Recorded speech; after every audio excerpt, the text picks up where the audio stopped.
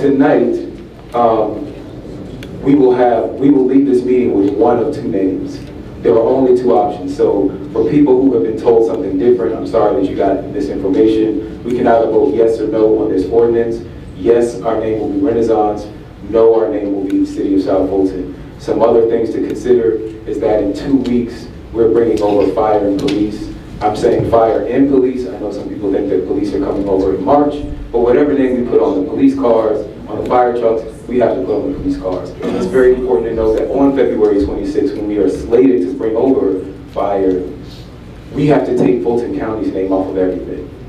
That's not just the decals, that's the uniforms for 170 fire officers. And they don't just get one uniform, they get a set of 4. They have to be flame retardant. They're the badges, they're the signs on the buildings. So all of those things, this name change will likely cost hundreds of thousands of dollars.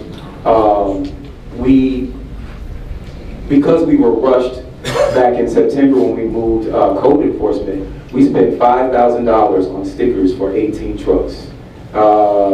This time, we will have roughly 10 engines and 2 ladder trucks, 160 to 170 officers, 8 fire stations, 170 badges, 170 uniforms times 4, plus the turnout gear. That's the stuff, the overalls they wear. Personally, it could be Adidas. I mean, if you come to get me out of Bernie Building, I don't care what the name is. But the law says that we have to have these things, and we have to start ordering them real soon. We have the holidays coming up. After the holidays, we have about 6 weeks. Anybody who has ever ordered uniforms or knows anything about ordering knows that you can wait till the last minute, but you're going to pay through the nose. So one of two names we're probably going to have to put in orders to put on our trucks and uniforms, either South Fulton or Renaissance. Personally, I was a fan of Renaissance. I think I'm probably the only person on council here who voted for South Fulton when we had our 3 rounds of voting, because it was the most popular name across most of our districts. It was the #1 name. And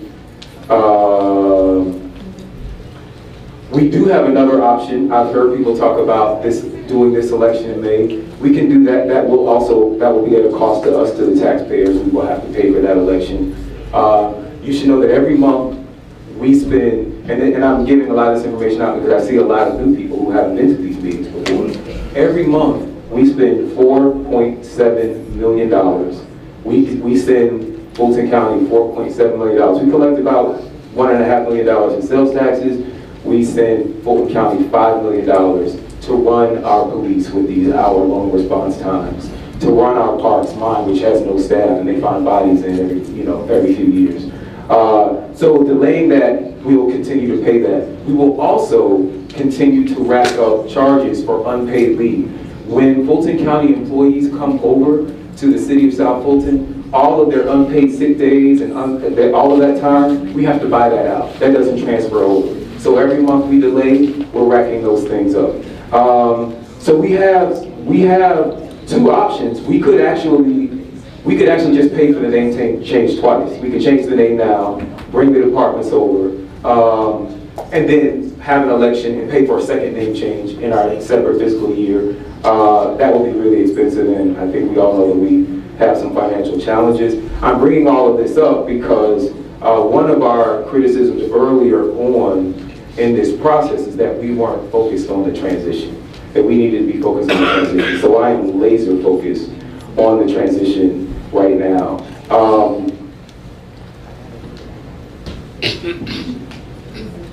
That timeline is just critically important, and so those are the other factors that we have to think of. In addition to fire and police, we also have sanitation. You should know that by law, to be a city, we are required to have certain services.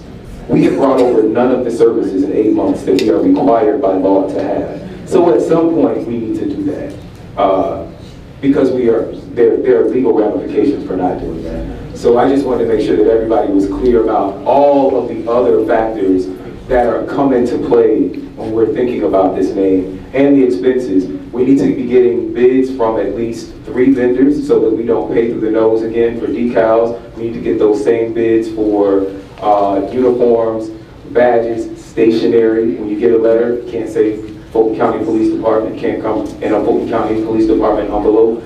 Signs, we need all of those things. And so we need to be thinking about the prices of all of those things, all of which we have not heard yet. We have not heard what the actual sticker price will be for this name change. And we also have not heard the timeline that is required for people to provide these things. We'll have to send a proof. We have to pick out a seal. We have to pick out a name. We have to send a design to them. They have to send a proof back to us. We have to approve that. Then they have to print off and produce all of these things and have them delivered by February 22nd. We can't send a fire truck out on February 22nd with Fulton County Fire on it.